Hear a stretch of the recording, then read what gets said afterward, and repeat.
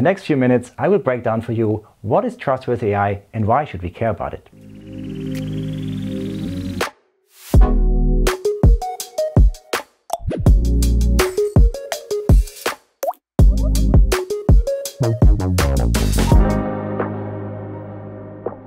Hi, my name is Till. I'm the head of Trustworthy AI at the appliedAI Institute for Europe. In this video, we will talk about what is trustworthy AI. We often hear politicians or the high-level people say, we need trustworthy AI and it's so important. But what does it actually mean?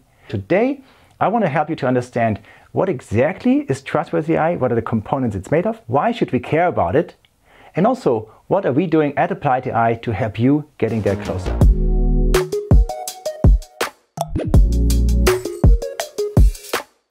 We can say trustworthy AI consists of three main pillars. Number one, it needs to meet the law. Law exists, it's already around even before AI, and so we need to take that into account when developing and using AI systems. Secondly, it needs to be robust from a technical standpoint. As with every other product, it needs to simply do what it's supposed to do. And thirdly, it needs to be ethical, because we know people are interacting with those AI systems. They help us to make decisions or take actions.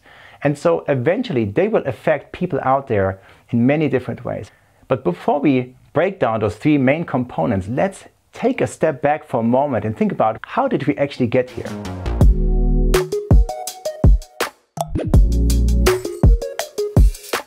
AI has been around for quite a number of decades actually, and we've seen so-called hype cycles. These were on the one side periods where people were really excited about AI, there were lots of investments, lots of excitement, and they were usually followed by those AI winters. These were the moments when certain expectations were actually not fulfilled, and so investments and interest went down.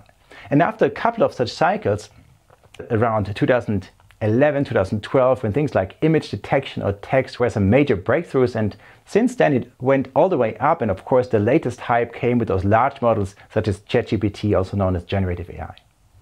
Over this period of time, it was clearly noticeable that AI is not a niche. It was really clear this technology is here to stay, and it's going into all the different areas of life and industry. And because of those new capabilities, it was clear that existing law comes to a limitation, because AI is really quite different from what we already know. AI has certain levels of autonomy. It can do things by itself if we allow it to do. And it's useful to do it because it gives us huge benefits, but with that, often questions come around, whose fault is it if something goes wrong? What happened is that there were societal concerns about it. By now we all have AI in our phones, in our cars, of course, online and social media and elsewhere. And reports have come up where things actually got wrong and really caused damage.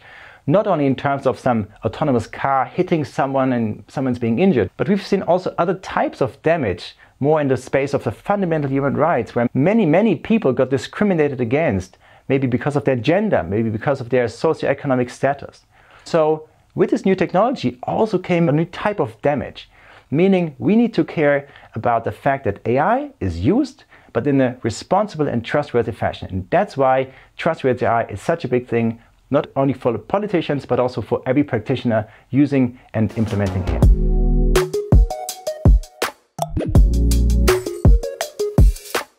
In this first part, I want to talk about the question of legal compliance. Let's imagine a use case. We are at a factory and we have this big machine. It has moving parts there. Maybe it's a big drill. Maybe there's some industrial robot putting some stuff together. But we have this big machine and it's equipped with an AI system that is used for predictive maintenance. So the system is supposed to tell us when this machine might break, when it might need a maintenance, and it does so maybe in different ways. Suppose there's a sensor that picks up the vibration, and then if the system gives an alert, someone will come and fix it. Now, when we look at this from a more of a legal standpoint, we can ask about the question of liability. Suppose the AI system has a false positive or false negative, meaning this machine is about to break, but this AI system does not give an alert. The machine breaks, now what? So if the assembly line stands still, it has a huge economic impact for the company. That's a problem. Whose fault is it if the machine gets it wrong? And this is one part where liability law should help us to map out in advance who is responsible for what in this value chain where AI is used, maybe developed from one party and used by another. Another point is about privacy.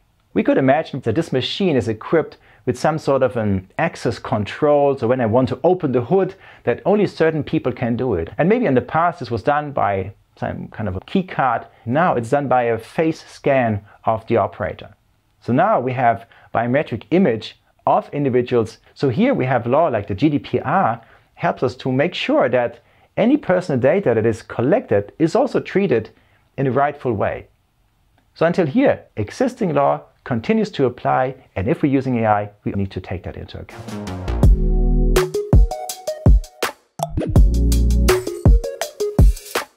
The second part of Trustworthy AI is about robustness from a technical standpoint. So we continue to consider our use case, which is predictive maintenance. There's a couple of things that can happen which potentially disturb the system and make it not to work as intended. So it could be, for instance, that there's something wrong with the input data. We said it's using certain sensors to detect vibration from the machine, and if this vibration pattern is changing, it should say, maybe there's something wrong and someone needs to look into it. Now it could be that there's another machine standing right next to it which is also vibrating and which sort of overshadows this signal that it gets in. But what will our AI system do? Will it give a false alert or no alert? Or will it actually be robust enough to handle that, to detect there was an error and continue to work as intended?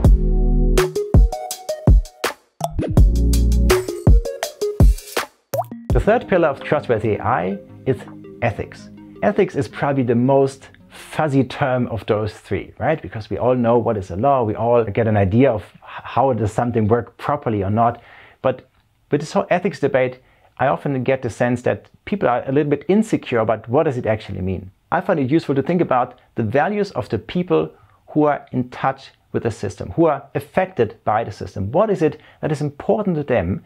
And to take that into account when you design the system and when you put it into use, coming back to our use case from this predictive maintenance thing in our factory. Suppose, besides the technical inputs that the sensors are collecting with the vibration, maybe the shift plan is also used as a factor to predict when the machine will fail, right? Because maybe we know there's 3 working shifts throughout the day. We know when this person was operating and that person was operating.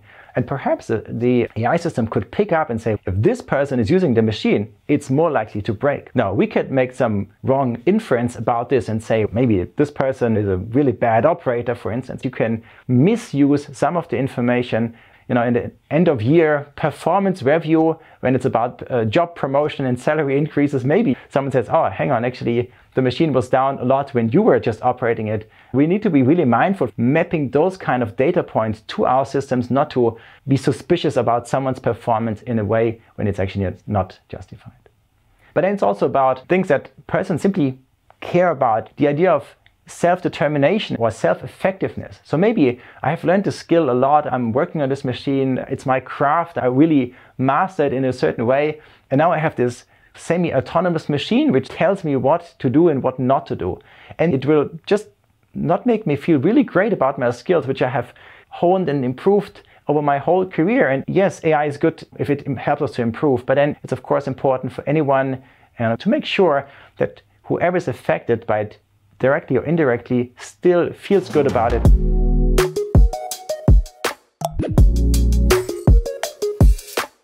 Now that we clarified what is Trustworthy AI and what are the main 3 pillars, oftentimes we see people who are in favor of the concept. They really support the idea and say, yes, AI should be trustworthy. At the same time, we see that implementing it from a practical standpoint really causes quite some additional effort on top of it. So why should we actually care, and why is it worthwhile doing all this extra work to implement Trustworthy AI? Number 1, it's a fairly easy principle saying no trust, no use. If I'm the user, if I should make use of this AI system, be it predictive maintenance, be it something else, be it in a bank, in a hospital, in a school, if I as a user don't really trust the system, then probably I'm not going to use it. Imagine you get a new device, you familiarize yourself with it, and then when you really have the feeling, I know how it works, then you're more confident using it. If we're making the systems more trustworthy, if people are more comfortable using it, the chances are simply higher that more people will use it. And we as appliedAI believe this is really important to drive the adoption of AI at scale, and that is one main reason for us to support Trustworthy AI. A second main reason why Trustworthy AI is so important builds a little bit on the first one. As opposed to no trust, no use, we can say no compliance, no use. Just recently, the EU has finalized what is now known as the European AI Act, the EU AI Act. It's a European law, basically. It applies on the more horizontal level, so across the different sectors, be it banking, machinery, medical, and so on. It's laying out the rules for anybody in the EU who wants to develop, sell, or use artificial intelligence, be it in a commercial setting or a non-commercial setting. Now, this set of regulation has what is called a risk-based approach. So there's certain types of AI systems which are considered high risk. And before you can actually make them available, you need to meet certain requirements. There's also limited and low-risk AI systems where it's not so stringent, all the way to those low-risk systems where you actually don't have any mandatory obligations. But if we're sticking to this high-risk part, then we can really say no compliance, no use. You need to meet the rules before you can make business. It's like you cannot simply open a bank or sell stuff to hospitals. There are certain rules that you need to fulfill so that you can participate in the market. And if we, as the EU, as the member states, want to have a prosperous AI economy, it is absolutely important to implement Trustworthy AI from the get-go. And that's also why we as appliedAI really want to facilitate and support navigating the AI Act and questions surrounding this topic so that we can really ramp up competitiveness also in an economic and industrial standpoint. A third point why Trustworthy AI is important is because it's actually not too far away from what much of the engineering community wants to do anyways. When I talk to predominantly senior machine learning engineers and people in the technical domain, they really want to stand for AI systems that work as intended, that are robust to their environment, that are meeting really high standards of security and accuracy. Now, these happen to be pretty much exactly the same things that the AI also wants them to do. A main difference is the motivation.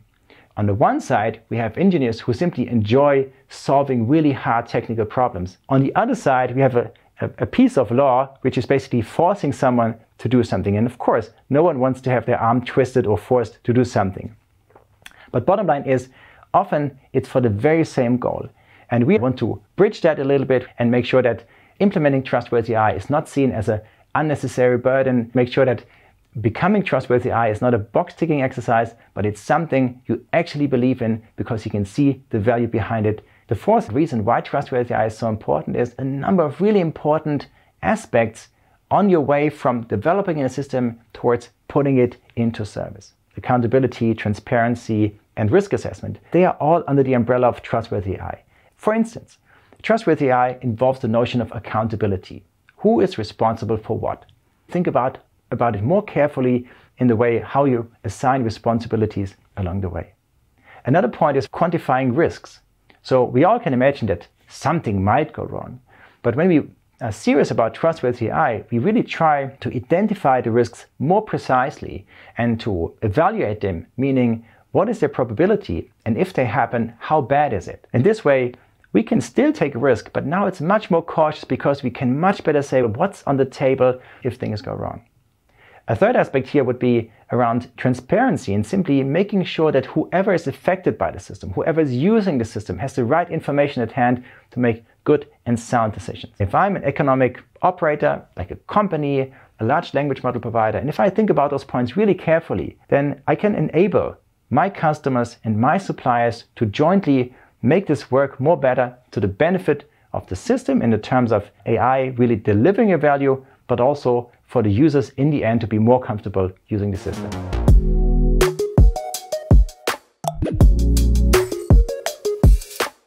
So now that we discussed what is Trustworthy AI and why it's so important, let's have a closer look at how we at the appliedAI Institute for Europe help you implementing Trustworthy AI in practice. There's two main things. Number one is that we're offering a growing portfolio of all kinds of different resources for you, which are free of charge, and you can find it on our website. This includes trainings and content material for you to read and better understand those requirements.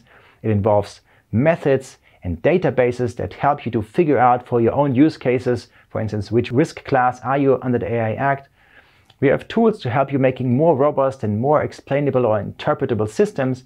And we also have other insights that give you some more in-depth knowledge about what is happening in the ecosystem. So we conduct studies every now and then, and they also can assist you as an individual to advance and bring into action Trustworthy AI in your content. At the same time, and this is the second point, we are also engaging actively with policymakers, both in Brussels, for instance, with the EU Commission, but also the EU Parliament, be it in Berlin, we're talking to different ministries, but also here regionally in southern Germany, in Bavaria and Baden-Württemberg. We talk to them, we want to be an active participant in this whole debate about how should those rules about AI look like, and we always try to bring in a practical perspective, coming from conversations with you, individuals and professionals in the AI ecosystem, to pick up your understanding, the concerns, the wishes you have, and want to speak with one voice and make this information available to some others, making those rules because they all ultimately depend on evidential things that are happening to make those regulations more effective and actually feasible from a practical standpoint as well.